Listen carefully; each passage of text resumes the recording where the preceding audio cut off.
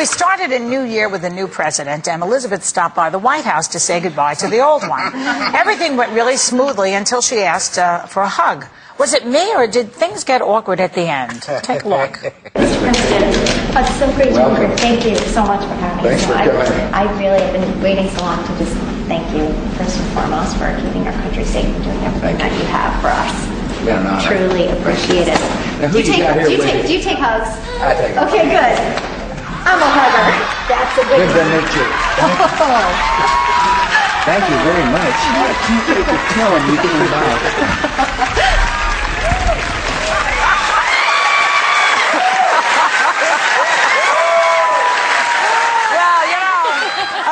Some people had a little problem with that and made us issue this disclaimer. Take a look.